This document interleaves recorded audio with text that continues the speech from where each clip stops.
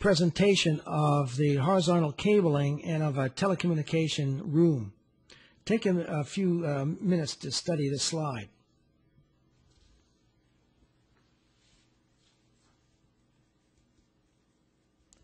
The standards call for the following minimal performance when dealing with unshielded twisted pair that has 100 ohm impedance. For Category 3, we only use Category 3 for voice applications and support them up to frequencies of 16 megahertz. Category 5E is used for both voice and data applications up to 100 megahertz, and Category 6, 100 ohm UTP, is used for voice and data applications up to 250 megahertz. Also note the color coding of the 8 wires or 4 twisted pair.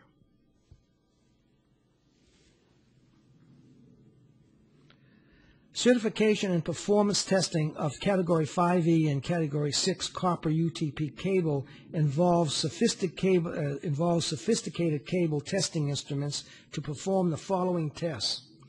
First, wire map to check connections.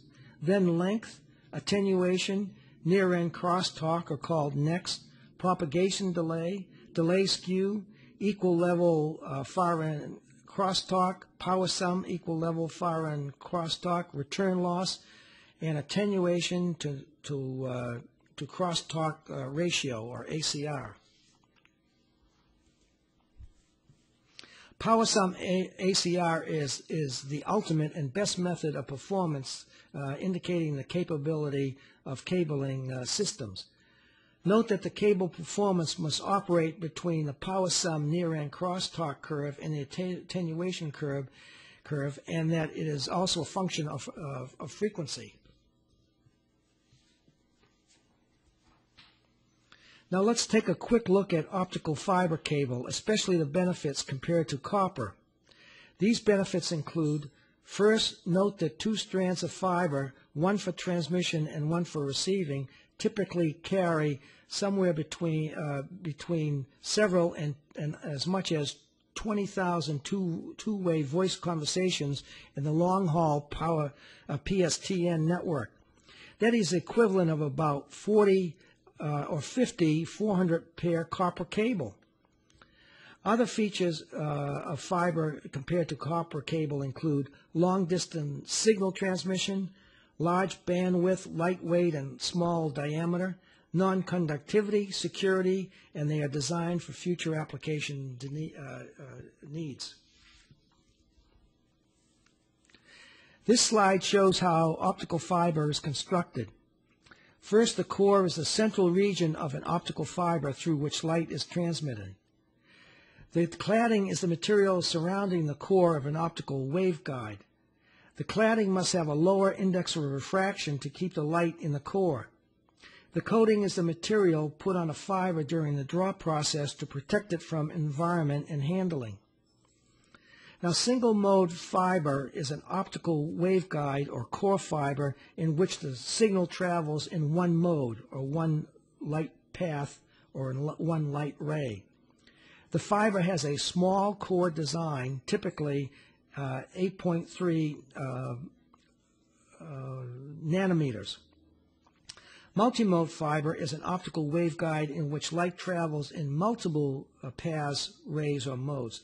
Typical core cladding size measured in micrometers is 62.5 microns.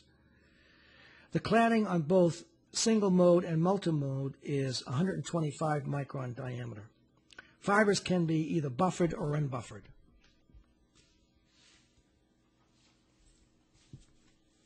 Coax cable is a well-designed cable often used for video applications because it can handle a huge range of frequencies. The standards call for RG6 quad shield coax that has an impedance of 75 ohms in video applications. Coax cable consists of a central steel core flashed with copper, surrounded by a foam insulator, a braided metal foil braided pair, and an outer plastic cover called a sheath. Quad shield cable has 2 pair of foil braiding. The copper core carries a signal, and the foil braiding acts as both a shield against noise and a ground for the signal. The insulator layer protects the copper core from the metal shielding. The shielding protects the cable from physical damage. F connectors are used with coax cable. Residential cable or smart homes is becoming a hot area of network cabling. In addition to data, voice, and video, it now includes surround sound, security cameras, fire detection, low voltage lighting, and much more. TIA EIA 570A, which is soon to be updated to 570B, is the standard that governs residential and small commercial building telecommunication cabling. Also note that many of the link limits and channel limits and basic topology is similar to the standards that govern the commercial building applications. Finally, here's a peek at the future of telecommunication cabling with common speeds of gig, 10 gig, 40 gig, 100 gig Ethernet in the LAN, campus, MAN, and WAN. In summary, we have discussed that along with active electronics, the passive cabling is the other key part of a network. Telecommunications cabling standards that are key to designing, installing, and testing telecommunications cabling, and TIA EIA 568B is the mother of all the standards. The 6 subsystems of a structured cabling infrastructure include the entrance facility, the equipment room, the backbone cabling, telecommunications room, horizontal cabling, and work area. And lastly, the primary cabling media is unshielded twisted pair, 4 twisted pair, 100 ohm copper, multi-mode and single mode 2-strand optical fiber, and RG6 quad shield coax cable.